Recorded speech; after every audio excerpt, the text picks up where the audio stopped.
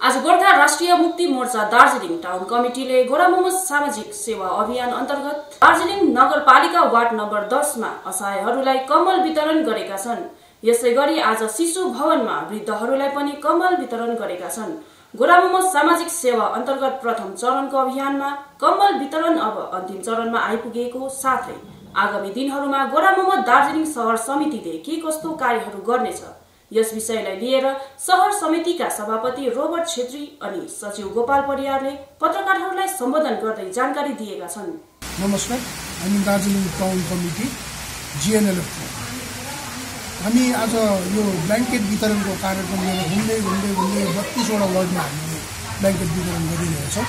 So आजको दिन चाहिँ हाम्रो 10 नम्बर वार्डको कार्यक्रम थियो र हामीले 10 नम्बर वार्डमा धेरैजनालाई बाँडे पश्चात 10 नम्बर वार्डकै भित्र यो मिसनरीज अफ च्यारिटीले चलाउने एउटा शिशु भवन छ, जहाँ चाहिँ हामीले यो वृद्धहरू बस्छन्, अनाथहरू बस्छन्।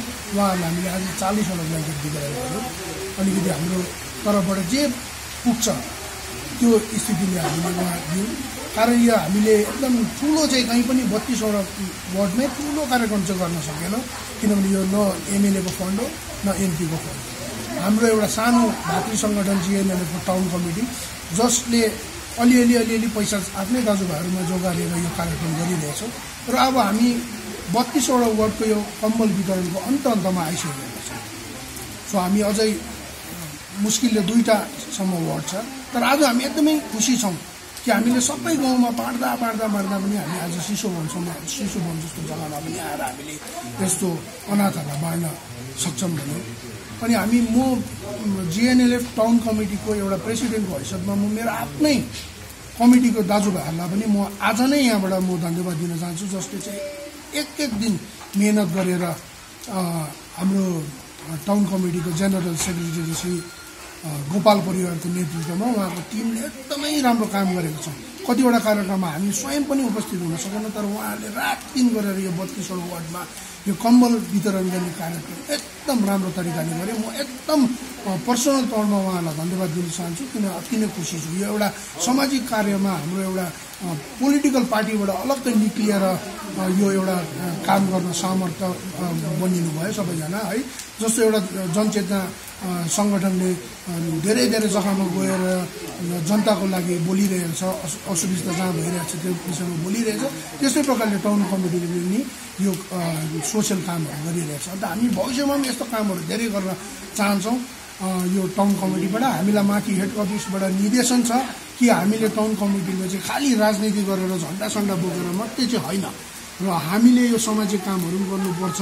हामीले बस्तीमा वार्डमा गएर मान्छेहरूलाई बुझाउनुपर्छ कि राजनीतिक पार्टी चाहिँ राजनीति गर्नुलाई मात्रै चाहिँ होइन, सेवा गर्नुको लागि पनि हो, मान्छेको दुखेसुख बुझ्नुको लागि म दुखेसुख बुझेर त्यो ठिक जग्गामा पुर्याउनुको लागि पनि हो भनेर हामीलाई जुन चाहिँ माथिबाट निर्देश छ र हामीले टाउन कमिटीले त्यही मुताबिक हामीले काम गरिरहेछौँ। फेरि हामी जनताहरूलाई पनि धन्यवाद दिन चाहन्छौँ कि 32वटा वार्डमा जाँदाखेरि हामीलाई जनताले जति कोअर्डिनेट गरिदिनु भयो र हाम्रो यो सानो भए पनि निम्न स्तरको ब्ल्याङ्केट भए पनि उहाँहरूले सहितै उहाँहरूले स्वीकार गरिदिनु भयो। त्यसमा पनि हामी अति नै खुसी छौँ र हामी समग्र दार्जिलिङ जीएनएलएफ टाउन कमिटीको तर्फबाट जनतालाई पनि धन्यवाद दिन चाहन्छौँ।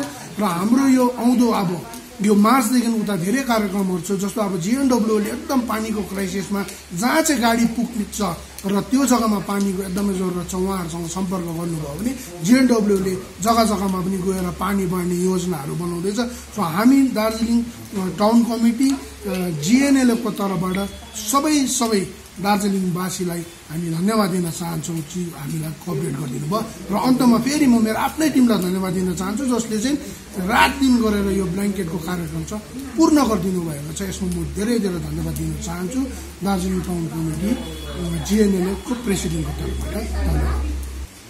यसरी नै कतिवटा जग्गाको हामीले अपडेट तपाईँहरूलाई दिन सकेनौँ, त्यसले गर्दा यो अपडेटको लागि हाम्रो जेनरल सेक्रेटरी श्री गोपाल परियारलाई तपाईँलाई बताइदिनुहोस् भन्ने आग्रह गर्दैछु।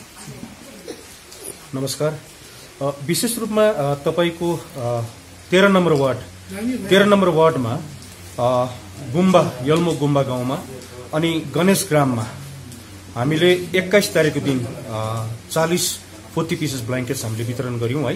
र 13 नम्बर वार्डको पनि कार्यक्रम सकियो त्यस्तै प्रकारले हिजो मंगलबार 25 तारिक तपाईको तल 23 नम्बर वार्डमा गौशाला ग्राउन्डमा शंकर